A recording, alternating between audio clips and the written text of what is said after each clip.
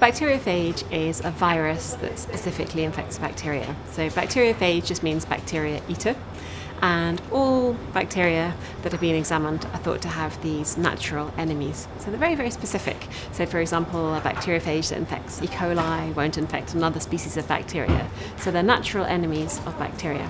But what we're trying to do with those viruses is try to find the ones that are the most sort of aggressive killers. So we're looking for the viruses that in the wild are the other sort of winners. What we want to then do is take those winners, make lots of them, and use them to get rid of a bacteria where we want to get rid of it.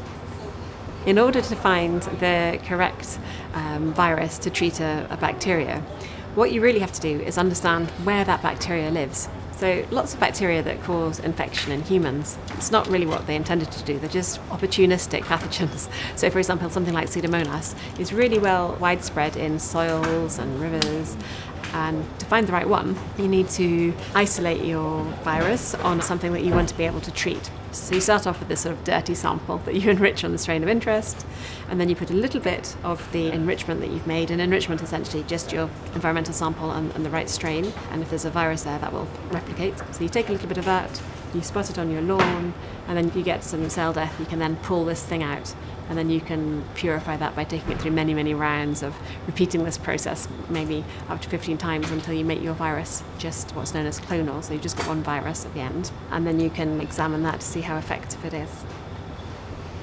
Phages were found 100 years ago, and initially they were developed as therapeutics, but after antibiotics came along, most research in this area more or less stalled. So we've got a lot of making up to do, but now we have this strong driver of antimicrobial resistance. There is a big resurgence in this area, so it's an exciting time to be looking at these organisms.